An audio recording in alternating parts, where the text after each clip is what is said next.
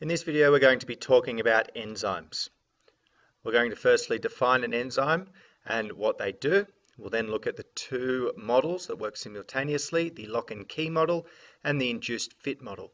We'll then look at some factors affecting enzyme activity, as well as the need for coenzymes and cofactors. An enzyme is a type of biological catalyst, a catalyst being something that controls the rate of a reaction. Now, when we talk about reactions, we're talking about the chemical processes that are happening inside an organism, and the sum of all these reactions is referred to as metabolism. When an enzyme works to control the rate of reaction, usually speeding it up, it is not used up as part of the reaction. So we have an enzyme at the start of the reaction. Once the reaction is finished, we still have the same enzyme. It's not used up or destroyed. This means that it can be reused over and over again, and we only need enzymes in small amounts. Enzymes are specific in their action, so one enzyme will catalyze one particular chemical reaction. And they're proteins, so they're made of proteins or amino acids, and as such have a specific three-dimensional structure. So the way that the side groups of the different amino acids fold together causes the enzyme to have a particular 3D structure. That's three-dimensional structure means that only specific substrates can bind with the active site of that enzyme.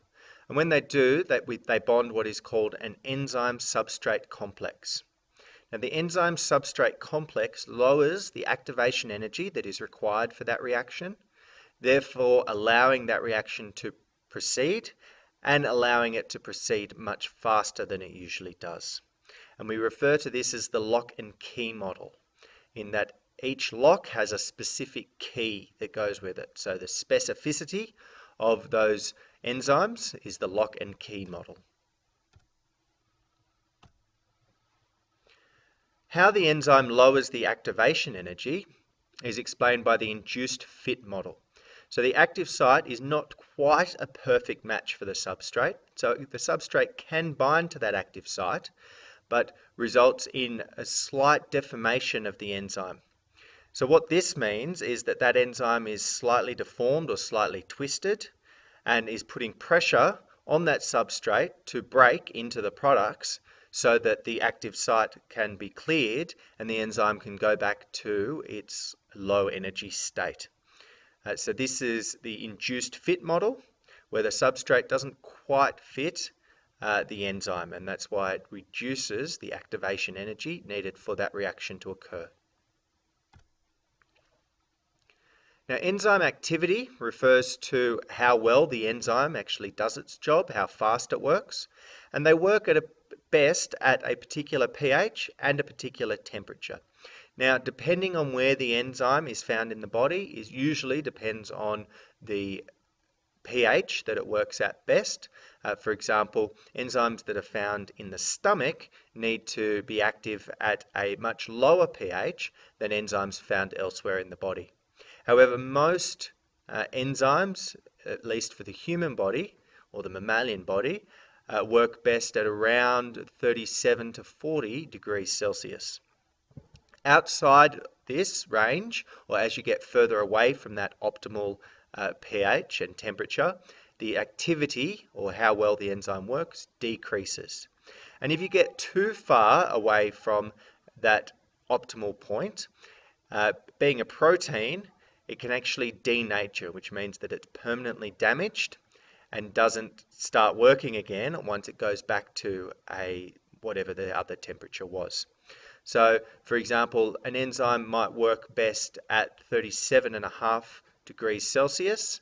However, it can work between, say, 35 and 40 degrees Celsius. However, if the temperature increases to, for example, 50 degrees Celsius, that enzyme is permanently damaged, and reducing the environment that that enzyme's in isn't going to cause it to start working again. Okay, and different enzymes have different tolerances for both pH and temperature. Some enzymes require another molecule to be present for them to work properly.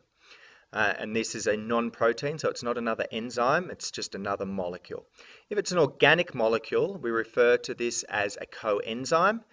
So vitamins are organic molecules, so for example, vitamin C is a coenzyme.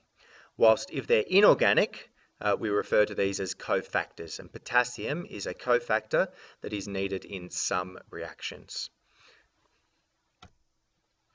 In this video, we've looked at enzymes being biological catalysts that increase the rate of reaction but are not used as part of the reaction.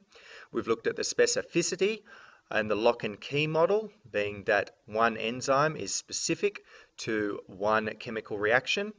We've talked about the induced fit model, where the substrate doesn't quite fit the active site correctly and causes a deformation of the enzyme, reducing the activation energy required for the reaction to take place.